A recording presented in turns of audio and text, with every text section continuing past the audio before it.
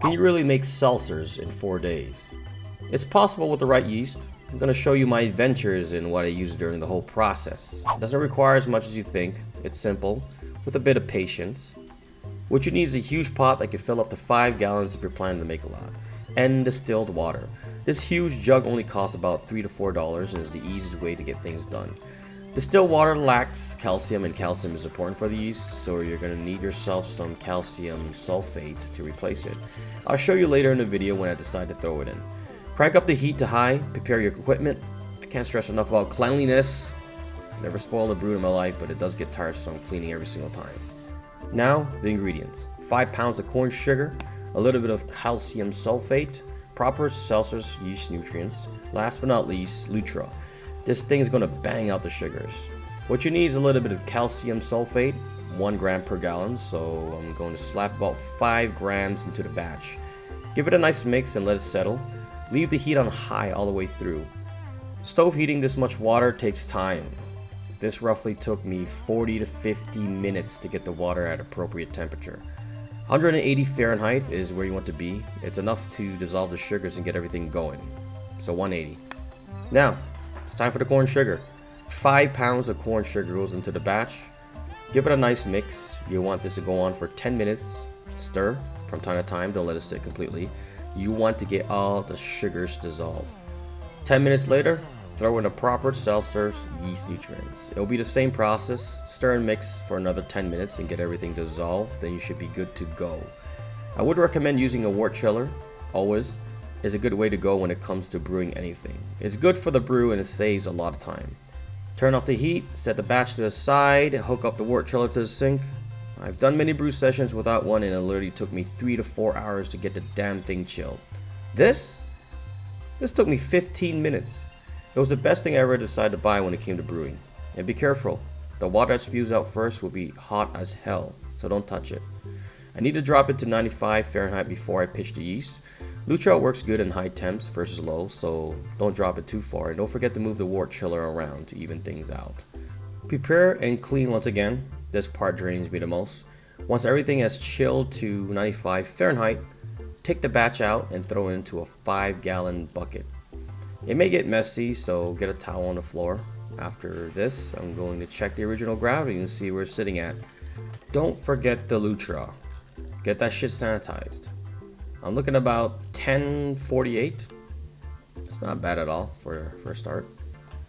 I had this Lutra out in room temp for about 3 hours. You gotta give it time to warm up. Give it a nice shake for 30 seconds and dump it all inside.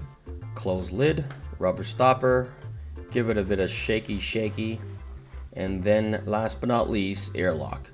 With a gallon bucket sometimes the spigot leaks, so double check it before you set it aside. This stuff is all room temp, so no need to worry about anything. Give it a couple hours and you'll see how fast the yeast rips through the sugars. It's aggressive. This yeast works differently. It can either take up to 4 days or less. It's already on 62 hours and stopped fermenting, so I felt like it was done at this point. It reads 1004. Original gravity was at 1048, so that means the ABV is at 5.7%. I have to say, this was good enough for me. I could let it sit a day longer, but I prefer not to. I think it's good where it's at. It has a little bit of a touch of sweetness, and I think it would match perfectly with the mango flavoring later on. What I decided on doing was bottling some and sending them to friends on the same day with flavoring. With their honesty, they said it's good, but didn't have enough mango flavor in it. It lacked a bit of carbonation. It was slightly sweet. A good sweet in a way. It was actually enjoyable versus store-bought, they said. With seltzers, they should have a clear look to it, so I'm going to try to clarify it with Kieselsol and Chitosan.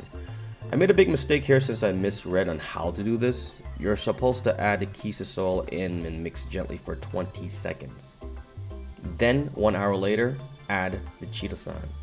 Stir gently, and clarification should happen within 24 to 48 hours. I would dump in the flavoring, all of it, and let it cold crash for a day or two. Then you should be ready for bottling day. I got a bunch of 12-ounce bottles here, including some 40s. Might as well. You guys can see the end product clearly through them after all this is done. As you guys can see, a shit ton of yeast at the bottom of the barrel. Doesn't look appetizing. Chill the bottles for a couple days and let's get ready to drink it. You should see by then. All right, woo, guys.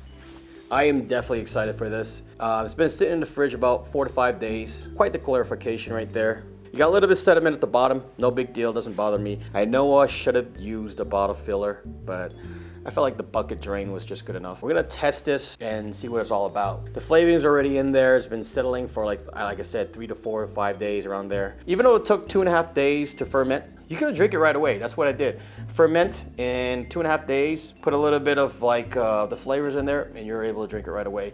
So here we go. Let's see what this is all about. All right. Okay. I don't get too much of mango smell, the mango smell, but it does smell sweet, really sweet.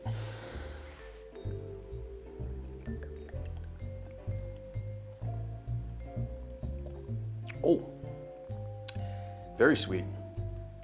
I mean, it's not sweet to the point where it's like bothering. It's a nice light sweetness. Also, I do taste a little bit of mango. It's not so strong. It's just, I believe, the right amount. It's not bad, actually.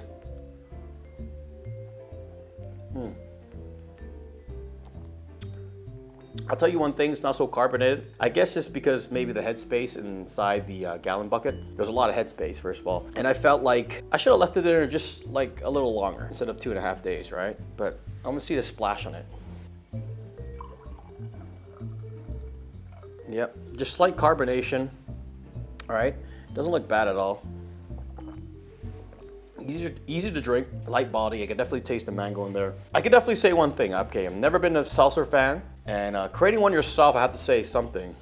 It's fun, and not just that, it tastes better. I personally would rather drink my own stuff than go out there and buy some seltzers. I'm gonna definitely say out of 5 stars, I'm definitely gonna give this like, I'm gonna give it like a 4 out of 5, honestly. I definitely say it's really good compared to the ones buying at a store. I just wish it could have been a little bit more carbonated, like sparkling water, right? But it's not. I do have some ideas in the future to make this better, right? And to make the body a little thicker. But definitely, this is just the first series of it all. I'm gonna continue with the salsa series and see what we can create. And I came up with the name with this, guys. I decided to go with Booty Juice, all right? This is gonna be Booty Juice 1.0. And then we're gonna definitely just try to make a better seltzers every single time.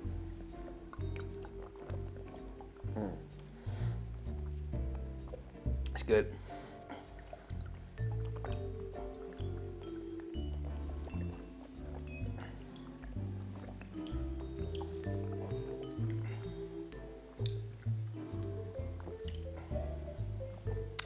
Done.